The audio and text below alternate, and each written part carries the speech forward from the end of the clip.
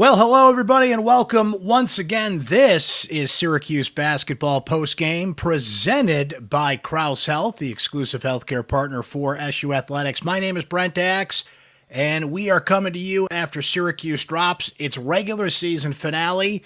A 4-game winning streak comes to a close, and Syracuse's NCAA tournament chances all but come to a close, short of a magical run through the ACC tournament. Getting to the ACC tournament championship game may not be enough. Syracuse, I think their only chance is to win the ACC tournament. We'll see. Weirder things have happened, but no matter what, a deep run is absolutely necessary for Syracuse in the ACC tournament. They really needed this game, and they did not get it. Clemson 90, Syracuse 75. Clemson sweeps the season series from the Orange on their senior night for P.J. Hall and a number of players. Weird to see Joe Girard have another senior night at Clemson, and Girard was on point once again. Very similar to the first game at Syracuse. He had 18 points, very efficient shooting night in that game at the Dome. Same thing tonight with 21 points.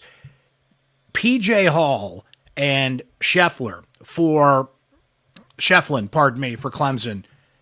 Just too much to overcome in the paint. Schieffelin with 16 points and 16 rebounds. He was a perfect 5 of 5 from the field, so he did not miss a shot against Syracuse this entire season.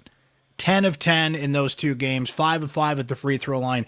Absolutely crushed Syracuse inside. P.J. Hall scored 21 of his 25 points in the first half. Syracuse shifted to a zone. It actually did slow him down for a while, but the size disparity in this game, as we will talk about, was just way too much for Syracuse to overcome. For the Orange, Judah Mintz led with 20 points. We'll kind of go over his numbers in his game and how it's the Judah Mintz you don't want to see in terms of how many shots he had to take and what the offense, in this case, wasn't doing in this game. Quadir Copeland with 17 points off the bench for the Orange. A lot of that damage done in the first half. Malik Brown, who did all he could to guard Schieffelin and P.J. Hall in the paint. He's only one guy, can only handle so much, but he ends up with another double-double, 12 points and 11 rebounds for a guy that's just asked to do so much for Syracuse, just couldn't do enough in the paint tonight. So we'll go over a few things here. We'll go over this game. We'll look at the chances for Syracuse in the NCAA tournament, although that's not much of a conversation now beyond having to win the ACC tournament, in my opinion. Maybe if they get to the title game, but the committee, you just don't want to leave them a window to not put you in. I think it's an automatic bid or nothing at this point. A lot of our Syracuse Sports Insiders, and we're going to hear from them coming up here shortly, already starting to kind of peek over the horizon to next year, what the NIT would do for Syracuse. Is it worth going to the NIT? And I think a lot of people like what they saw from Syracuse down the stretch. And, you know, this is the end of the regular season, so it's natural to look back and kind of reminisce, if you will, on the season itself, because it's all one and done territory for Syracuse from here on out. So there's a mix of, you're telling me there's a chance if they win the ACC tournament, but certainly reflecting on Adrian Autry's first year as head coach and looking over the horizon with the transfer portal and NIL and the world as it is today, what players come back, which ones don't. So Syracuse fans with a lot on their minds here, and you're going to have a long wait because the ACC tournament does not start until a week from today. Syracuse cannot get the double bye, so you're going to be waiting around to see what bid Syracuse gets in terms of a seed. It's going to be tough for them to get the 5 seed, in my opinion, but will they end up as the 6 seed, the 7 seed? They'll definitely play on Wednesday and try and win 4 games to get to the NCAA tournament, which is going to be a tall task at this point. Tall task for anybody, frankly, but a tall task for a team that's got some flaws that would prevent it from winning 4 straight games. In that circumstance, though, they did win 4 straight games coming into this one tonight. So let's go over a few of those things, and then we'll hear from our Syracuse Sports Insiders coming up here. So we mentioned it. Look, the paint was dominated by Clemson. You look at the numbers, 38-26 points in the paint. It felt much bigger than that with what Schieffelin and P.J. Hall were doing. Hunter steps in, and it was a mix for Clemson. First half, they dominated in the paint. Syracuse could not stop them. In the second half, Clemson goes 7 of 12 from the three-point line. And Syracuse actually hit its first, I think, 8 shots in the first half. They were doing what they needed to offensively, but my fear about this Syracuse team, and I mentioned this even through the 4-game winning streak, and what was it, 6 of 8 that they won coming into tonight, is that you got to make stops if you're truly going to be a good team in March. And Syracuse's defense is so reliant on transition, on getting steals, on disrupting. Clemson had 10 turnovers tonight. The Orange did get 11 points off those turnovers, but just 4 steals for Syracuse. It's just so reliant. They need 7, 8, 9 steals to get in that transition defense because they're just not a D that's set up to make stops and go the other way. They had to switch to the zone to slow down P.J. Hall, and you just didn't see enough of it tonight. So paint was a big problem for the Orange tonight. Another issue for Syracuse was they couldn't get Chris Bell open, and I give Clemson a lot of credit. I like Brad Brownell a lot. I think he's a great coach. Clemson is clearly going to the NCAA tournament, and I think that team can really do some damage, especially if they play the way they did tonight, an inside-out game. They are a tough team to match up with, and we'll see what kind of seed they get, and it's all about the bracket and what kind of matchups you get, but I think that could be a dangerous team in the tournament. But Brownell knows how hot Chris Bell has been, particularly from the outside in recent games. He just saw Syracuse recently. When he talked about Syracuse in his post-game press conference after that game, a lot of it was about Joe Girard, of course, and his return to the Dome. But some coaches are just smarter than others, and they pay attention to detail more, and you could just tell, like, this guy knows Syracuse and what they do, and he can watch film, he can see the trends. And in this game, he knew he had to cut off Chris Bell. Bell really struggled to get open. I think that it's partially, just looking at the numbers here, it's 7 points, 2 of 6. You can't have Chris Bell only taking 6 shots in this game. 4 rebounds for him in 37 minutes. He's been such an offensive catalyst for this team, opening things up for this team offensively. And I think Brownell came in and said, hell or high water, he's not getting the ball. Now, that being said, I think I got to go back to something that we've been critical at times of Adrian Autry this year, and he pushed back on this in one of his recent press conferences when he said, do you want us to run plays or do you want us to play basketball? And I'm paraphrasing here, but when Syracuse was at its best, it's almost like jazz. They're improvising out there. They're moving the basketball. It's not set plays. It's not something you could predict. It's just, if anything, it's unpredictable because it's a free-flowing offense. The problem with that is when somebody disrupts it like they did tonight, Syracuse fell back into old habits. When Judah Mintz is 8 of 21 from the field, 0 of 4 from three-point range, you can't have Judah Mintz taking that many shots. Someone had to try and facilitate the offense. He actually made a few at the beginning of the second half, but you're in the danger zone there when Judah's taking 21 shots, and then you look across the board. Quadir with 13. They shut off Bell, who only took 6 shots. J.J. Starling came out like he was shot out of a cannon in this game, but then really fell off after that. He finishes 4 of 8. Justin Taylor, a donut tonight, no points, pretty much zeros across the board other than 2 rebounds in 15 minutes in this game. So his recent strength, it's hard to get around the basket with, Hall and Schieffelin in the paint. I understand that, but Justin Taylor just fell back into those box scores we saw before this winning streak where he just wasn't contributing anything on the offensive end or really anywhere tonight for Syracuse. So what you need to do in that case, to go back to what I was saying a moment ago, is you got to run plays. You got to run screens. You got to try and spring Chris Bell free. This is where what I brought up a moment ago. Brownell had a much better game plan tonight. He outcoached Adrian Autry tonight.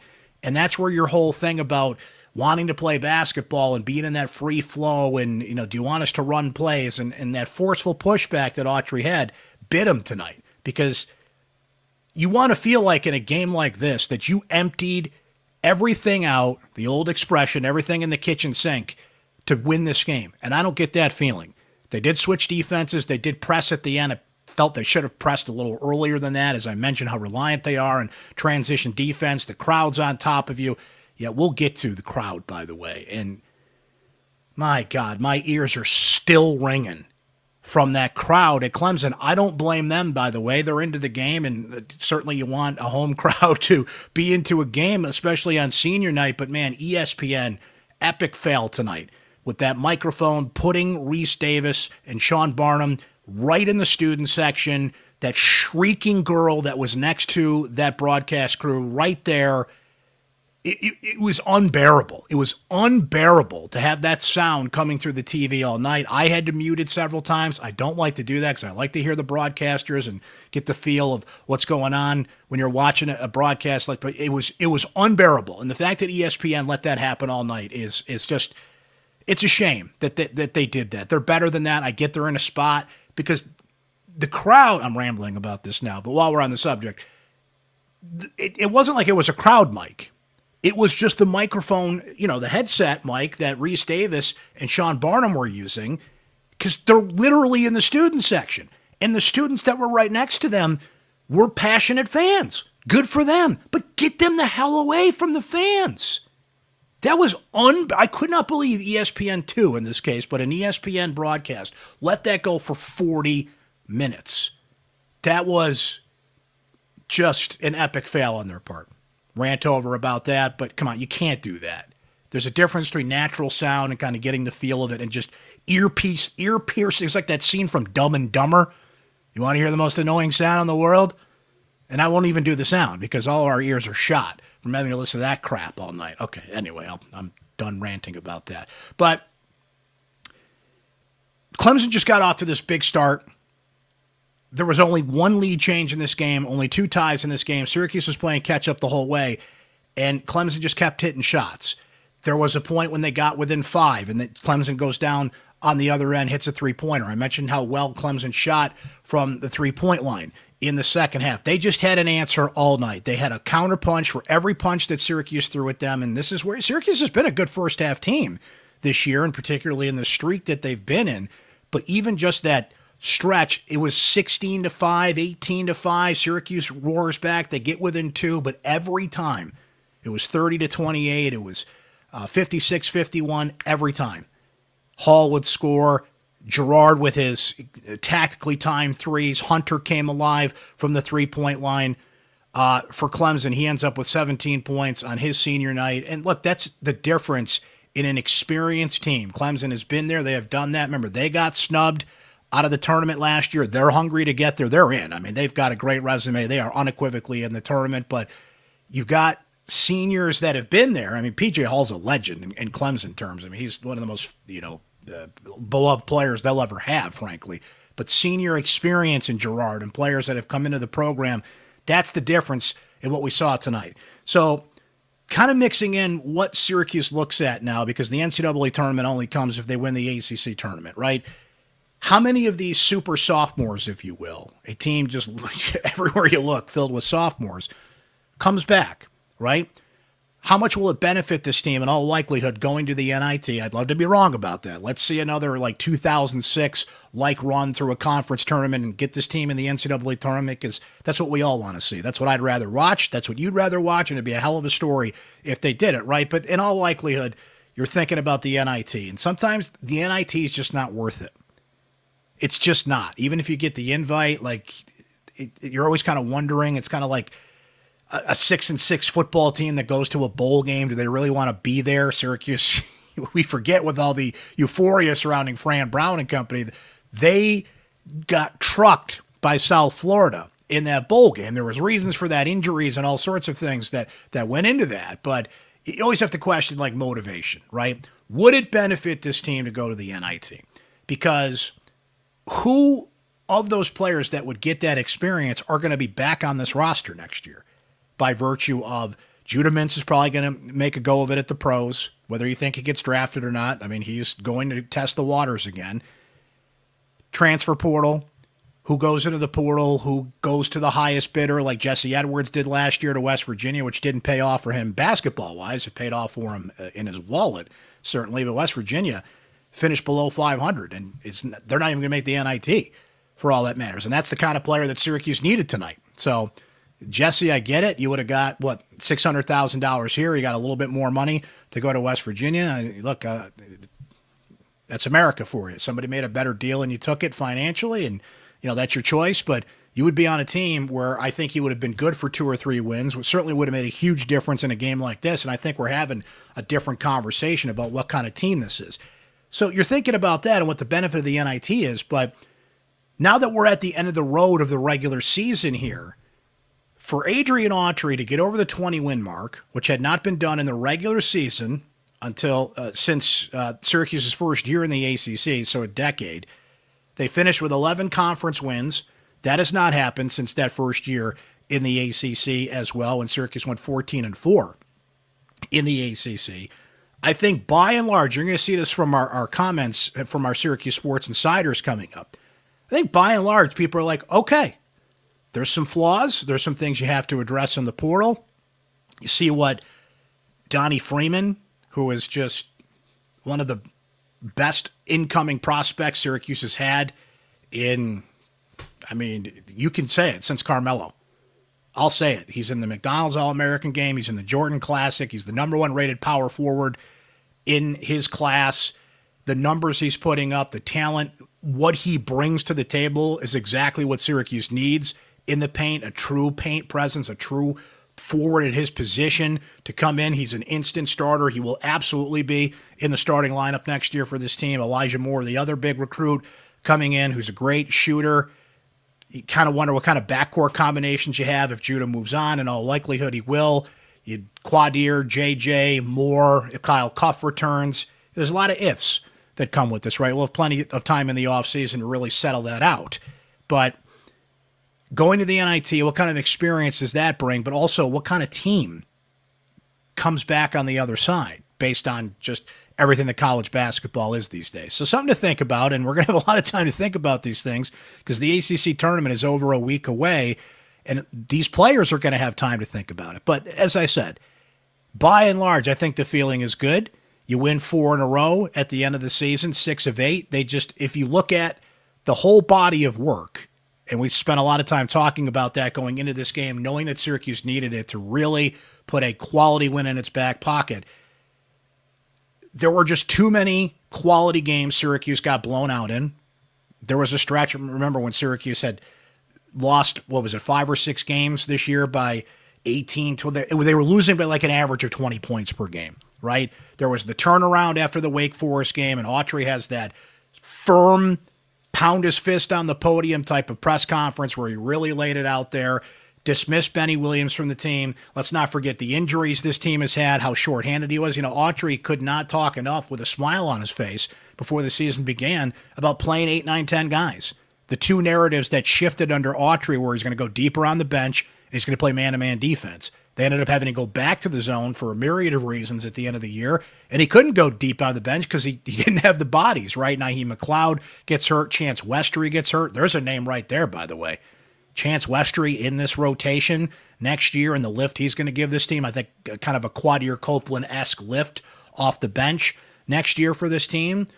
So, don't forget about him coming back in next year and whatever else they bring in from the portal and the comings and goings there. You kind of have to keep an open mind on that. Peter Carey, of course, in and out of the lineup. Like, this team was down to the rotation you see now. And unfortunately, Justin Taylor just didn't provide enough. You wonder if he transfers out in the offseason to go somewhere where he'll play, he'll be more productive. And that was the thing. Like, you've got Schieffelin in there, and you've got Justin Taylor. Like, look at the size disparity, okay? 6'10", 382. That's a little too much. It sounds like an offensive lineman there. 6'10", 238-pound P.J. Hall. 6'8", 238-pound Ian Schieffelin against Malik Brown, who, God bless him for his size and everything he's done in the paint, puts up numbers, but he's 6'6", 218. He's given up 20 pounds to both of those guys. Justin Taylor, complete mismatch, trying to guard one of those guys. And then when Quadir was in, 6'6", 200 pounds. So he's got the length, certainly. He's got the athleticism, but Syracuse just needs a paint presence. That is a huge priority. To put Malik back at the 4, and Donnie Freeman's a big player. He's a freshman. He still has some growing to do and certainly some maturing to do. And, somebody that's got to get used to the college game as the raw talent is off the charts if you've seen him play. But, look, that's what was the story of this game tonight, and I think that's got to be the priority in the portal. And much like offensive linemen in college football, we're not talking about a dime a dozen here, guys. There's only so many premium centers, premium big men in the portal, but that has got to be a priority just given that Syracuse, they did all they could to get around it, but there are certain teams that come right in and expose it. I know Syracuse beat North Carolina, but Baycott and players like that, P.J. Hall, a couple other big men that just had their way with the orange and the paint because they just can't counter it. And think of how careful Malik had to be trying to stay out of foul trouble. And again, still getting double-doubles. So it's a weird feeling to be a Syracuse fan. 'Cause again, I think by and large, people are encouraged. They got over the 20-win mark. They see this going somewhere. They fought to the end. They were in the conversation for the NCAA tournament. I remember at the beginning of the season distinctly saying, because everybody was curious about, what would be a successful season for Syracuse basketball in Autry's first year. And I remember my answer was, if we're talking in early March and they are in the conversation for the NCAA tournament, I think that's all you can ask for. Just get in the darn tournament and go from there. And they were right to the end. And they're technically still in the conversation. They just have to go really deep into the ACC tournament, which I think is going to be difficult for this team to do. But there's still a crack in the window if they can do it and pull a Jerry McNamara and win a conference tournament that they have to win in order to get into the NCAA tournament. So kind of a weird feeling, right? They didn't play their best in the game that they needed, but big picture, I think people see where it's going, know some things have to be tweaked, but I think generally high marks for Adrian Autry. Felicia Leggett-Jack won the ACC Coach of the Year on the women's side today. Shameless plug. She was one of our recent guests on the Syracuse Sports Podcast. So everybody that subscribes and listens on Spotify, Apple, YouTube, and the same feed that you get this post-game show, if you hadn't had an opportunity to hear that conversation with Coach Jack, go check it out. She was fantastic, as she always is. There were some rumbles that I think Autry could be in the mix for ACC Coach of the Year. I think he had to win this game to kind of seal that deal. I don't think he's going to get there now. He'll certainly get votes, and I think people will recognize, this is a team that was picked to finish 10th in the ACC, and they're going to finish, depending on how things shake out here, 5, 6, maybe 7th they'll fall to, but no matter where they finish, it's going to be a few spots ahead of where most people projected them to be. So maybe not Coach of the Year material, but certainly recognized by and large for a job well done, right? All right, let us jump in here and see what our Syracuse Sports Insiders are saying about this one. And we would love for you to become a Syracuse Sports Insider, meaning you can text me, I can text you. Guys, today was an amazing day to be, frankly, to be me and see all the texts coming in as a Syracuse Sports Insider and what you provided today. So just while we were killing time today and everybody's got nervous energy before this game, I just sent out a text to our Syracuse Sports Insiders, and I said, guys, forget about Lenardi, forget about the net rankings, which are trash, by the way. We could do a whole show on that. Forget about metrics and analytics and bracketology. What do you think Syracuse has to do to make the NCAA tournament? I got over 100 responses within an hour. Just people like, bam, here's what I think. They got to win these games. I was just, can I just say this? I was so proud of you guys. I really was. I was like, we're having a moment here. We've built this community. You asked the right question, and man, the response, I could not keep up with it. That they just kept coming. They're still coming in. I mean, they'll slow down now. The game's over. But that's what being a Syracuse Sports Insider is all about. Being a part of questions like that, your opinions, your thoughts, your questions, your all that focused here on this post-game show and the Syracuse Sports Podcast. Become a Syracuse Sports Insider today. We are growing a great community of Syracuse sports fans, and we would love for you to be a part of it. Here's how you do it, by the way. You text the word orange to 315-847-3895. You get a link, you sign up, and a cool thing is you get to try it free for 2 weeks. Check it out. See if you like it, and then it's just $3.99 a month after your free 14-day trial. So there's my little pitch for the Syracuse Sports Insiders. We had a great day today. I know that not the result that you wanted, but still, this growing community of Syracuse fans that we have is today was awesome to see that happen, and I really, really appreciate all your feedback on that, and I appreciate the feedback we're about to get here. I love this one to start off from Cooper, who says, in the words of Coach Brown from the movie Major League, the only thing left to do is win the whole bleeping thing. Let's go. Slight correction there, Cooper. It was Jake Taylor who said that, not the legend Lou Brown. But, I mean, Lou Brown, come on. How would you like to manage the Indians this year? I don't know. I got another guy on the line about some white walls. I'll get back to you, Charlie. It's almost baseball season. Annual viewing of Major League coming up soon. Drew K says, if this is how Syracuse plays basketball with so much on the line, then the team deserves to sit out the tournament. Ooh, harsh. Brian H. says, good grief. Bad on the defensive side of the ball sometimes. There were multiple trips down the floor where Clemson got whatever shot they wanted to get. And it wasn't just, that's a good point, Brian, it wasn't just you couldn't handle Hall and Schieffelin inside. Like, the rotations on defense weren't what they needed to be. Clemson really moved the ball well tonight. You said it. What did their assist numbers end up here? I don't think I noted that earlier. So Clemson had 17 assists on 32 field goals. So about half. I honestly thought it would be more than that. Syracuse had 9 assists on 28 field goals. Just goes to show you they didn't move the ball as well and the difficulties they had in that department tonight. Add in here by Brian, very good ball reversal by them, very poor defensive rotations by us. From Dan P., who says, lack of a true big man hurts too bad when not shooting the lights out. Have what it takes to win, but not consistently. Played a good game, but the better team won tonight. Claire hits on what we were kind of talking about before we started hearing from our Syracuse Sports Insiders, saying, disappointed, yes, but if the success metric this year was to rebuild, then I say that Syracuse is heading in the right direction. From Glenn B., who texted our Syracuse Sports Insider line at 315-847-3895 and said, just not playing team ball. Seems they don't even look to pass off, but then not much is going on with play without the ball. The basics seem to be missing. Yeah, they just didn't move as well tonight. And again, I think Clemson deserves some credit for that. I think the way they got after Chris Bell, took Chris Bell out of it, all of a sudden, you take out that part of that rotation, and that's why you see Judah Mintz having to take 21 shots. That's why you see the offense stall, because Bell was such a big catalyst of it. And Bell, who had evolved from a catch-and-shoot three-point guy in the corner, he had a great shot when he did spring free, a rare instance tonight, top of the key. It wasn't for lack of Bell trying to get open. I just don't think they did a good enough job to get him open. I don't think they made enough adjustments to get him open there.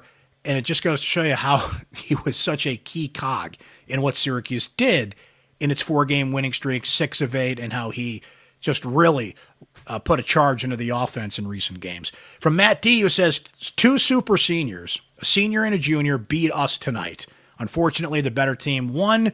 We started clicking just a little too late this season. But he adds this, I wholeheartedly believe this program is heading in the right direction under Autry. Rich says, love our super sophomores, but can't replace experience and the strength of seniors and juniors. Let's hope most of this group stays together. From Steve B. says, I'm not usually a fan of make the NIT, get the experience. But with this team, all sophomores, I don't see us losing the whole group. I think it could be beneficial. I go back and forth on it. I think ultimately, it would benefit this team. I think enough people will be back next year. It'll kind of grow the hunger. It reminds me of the women's team, bringing it up earlier from Coach Jack winning the ACC Coach of the Year today. That women's team got so close last year. That NIT was a huge experience for them. Kind of put the hunger in them to come back and knowing how important it is to make the NCAA tournament. They're in the NCAA tournament. That's important to note, by the way, guys. There is a Syracuse basketball team in the NCAA tournament. The Coach Jack's women's team is going to be there. The only thing left to determine is how deep they go as a 3 seed and with the double bye in the ACC tournament, and if they can get a home game at the JMA Wireless Dome, and if they get put on the side of the bracket where the path to the regional in Albany is in play. So, yeah, this team more than likely is not going to be there, but the women's team is firmly in the tournament and could really make a deep run based on matchups if they get the home games and if Albany is in play, right? So keep that in mind, right? There certainly will be March Madness around here one way or the other. From Kay, who says, despite all, I like our players. Too bad we have no center, no upperclassmen, and do not have a consistent three-point shooter. Bell, again, had a bad night. From Gabe, who says, well, Clemson is the only team to sweep us. Good news is they lose a few key big seniors next year, so now Syracuse has an odd bye week before the tournament the whole time. And I think I cut him off a little bit. I think it was to sit around and kind of ponder what goes on next week. Shout out to Gabe, by the way, who recognized this great album that I keep on the shelf here, Rotting Pinata, from my favorite 90s band, Sponge, right? Some of the Easter eggs we put up here, if you guys can spot what's going on behind me here. Some of it's pretty obvious, right? Bruce Springsteen staring into your soul, right? There's something to look forward to as well. Bruce, JMA Dome, April 18th. Let's go. We're getting closer.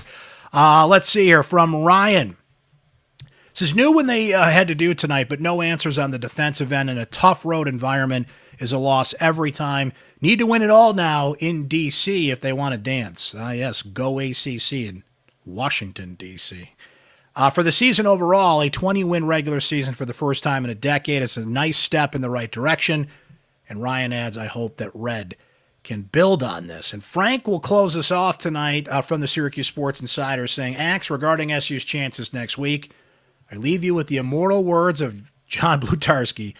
Nothing is over until we decide it is. Was it over when the Germans bombed Pearl Harbor? Hell no. I feel like I need to say this. Yes, we know who bombed Pearl Harbor. It's a line from a movie. If you've not seen Animal House, you're very confused right now. As the kids would say, if you know, you know. So save the emails. It's not a historical inaccuracy. I certainly know what happened in Pearl Harbor, December 7th, 1941. It's from a movie, all right? Because I every time that line comes up, I get an email from somebody. It's Animal House, Blutarski, right? Don't get me going on Animal House lines. I was already rattling off some lines from Major League earlier tonight, right? So, yeah, now we wait. We wait for the ACC tournament. Syracuse has a lot of time to think, a lot of time to sharpen the edges. Got to see how the bracket plays out. Their fate is out of their hands in terms of, had they got this win tonight, and now you only, I think, Syracuse won tonight. I think they only had to win 2 in the ACC tournament. And I think they would have been in. Now, the only way they control their own destiny now is to win the ACC tournament. Maybe if they get to the championship game, I don't want to discount that. Let's see what the bracket looks like, what those wins would look like. That's 4 wins. And that's 3 wins to get there, 4 if you win it. Is there a North Carolina included in there? Who are the teams? There are enough quality wins in there to add to the resume. But see, there's look, tell you one about Lenardi and some of these bracketologists. There's a stack of teams ahead of Syracuse that have to fall by the wayside. There's bid stealers out there, right? From some one-bid leagues where you have to win the conference tournament that could sneak in there and take some bids. That's the helpless feeling this time of the year. When you don't control your own destiny and you're counting on other teams, you're seeing where your seat is in the ACC tournament, and the only thing you have left to do, as Frank said, is win the whole darn thing. So until then, we wait, and we wait, and we wait. But can you believe the regular season is over? And who knows how many games Syracuse has left here.